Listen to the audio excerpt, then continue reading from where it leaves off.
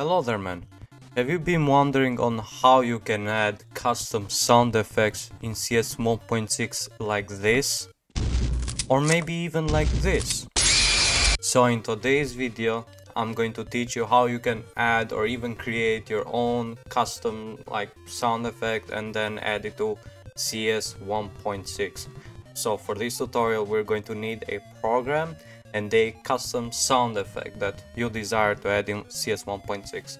So the program we're going to be using is Audacity. You can use other sound programs, but Audacity is more easier one for me, and I recommend this to you as well. So the custom sound effect is get out! I cannot even make the sound, man. Fuck your mother. First of all, we're going to open Audacity, the program. I'll leave link in description. Install the program, like the link of the program itself. So now, when you have downloaded and installed the program on your PC, now you're going to go to File, Open, then find your sound, or you can even just drag the sound in there. So yeah. So now it will show that pop up there, but don't even mind. So as you can see, we're in here. I don't even know how to use this properly myself, but what I would do in here is just go click on here and then right click, and then I would do cut, and then I would just drag this. I don't know, it might have been pointless thing for me to do, but yeah, just drag it to the beginning of the sound in here, and then maybe I can close this as well. Very perfect. And you can hear the sound now. Oh, bad part. Yeah, you can kind of select in here. As I said, I don't know how to use this properly, but it's good. One more time. Yeah. So yeah, when you're done with your whole sound, now go on File and you go in Export Audio, and then you'll see up like this. So now in folder you can choose where you want to save the sound effect.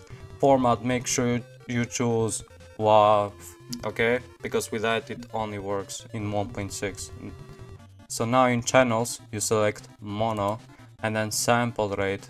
You can select more on here, but I have heard that this one is the best for 1.6. It changed my mind though, but yeah. And encoding, make sure you select sine, 16-bit, PCM, and export range. You can leave it like this, and then you just click on export, and that was it for the first part.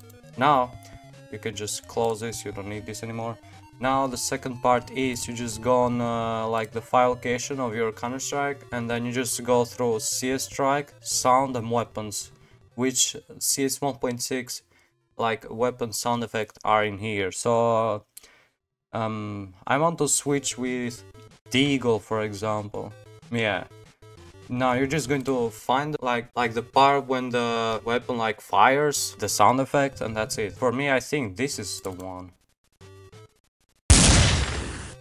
Very good. What about this one? Alright, so I can change to this though. So now what I would do is just rename this, copy the name of it, and then just yeah, do this here, replace, and then the same goes for you, since Deagle has two same sound effects. And pretty much it. Let's go in 1.6 to test this out, man. So here we are in 1.6, and I wonder how does this work. Oh, okay, I completely forgot to buy the weapon. Alright, so here we go. Oh my goodness. What the fuck? Bro, okay. Let me just raise the volume. Okay. Wait. Okay.